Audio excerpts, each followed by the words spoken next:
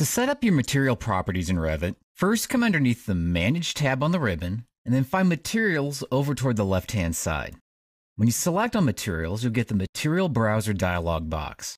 And one of the things you'll notice is that you'll have a list of materials over on the left-hand side.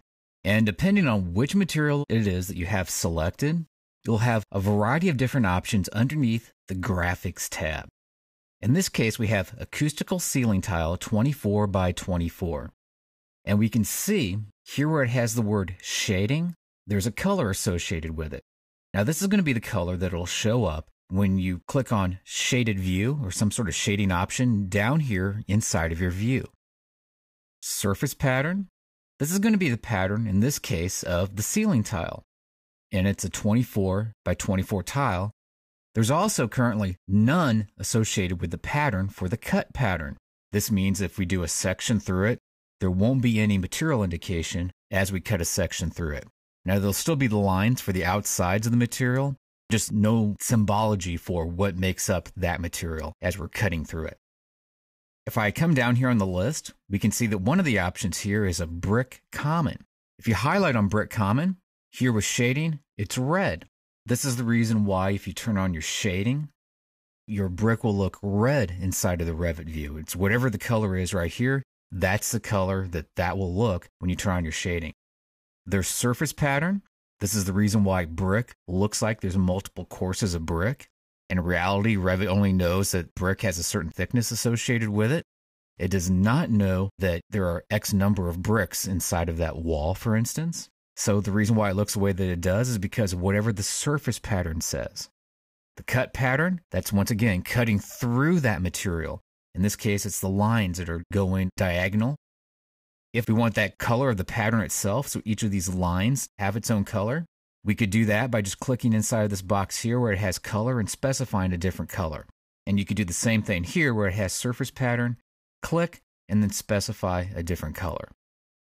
Where it has shading, there's also a checkbox that says Use Render Appearance. And if we check that, we can see that this just changed to be a different color.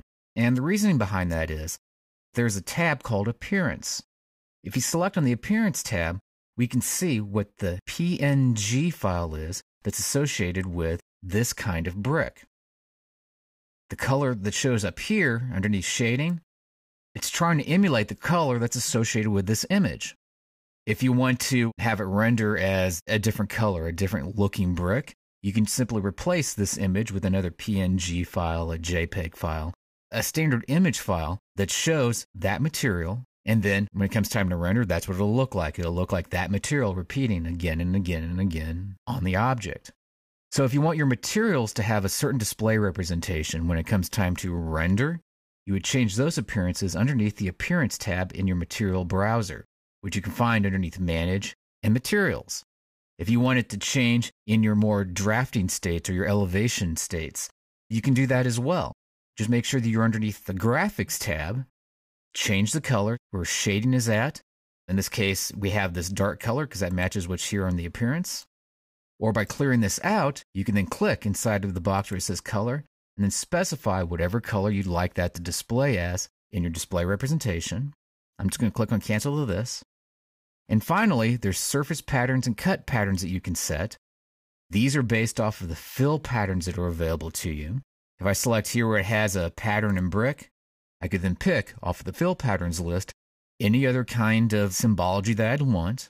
If I picked brick soldier course, just for an example, and click on OK, we can now see that it would have a brick soldier course pattern and the color associated with it, and the exact same properties apply with the cut pattern. You can click inside there and specify a different cut pattern so that that material designation looks different when you create your section views.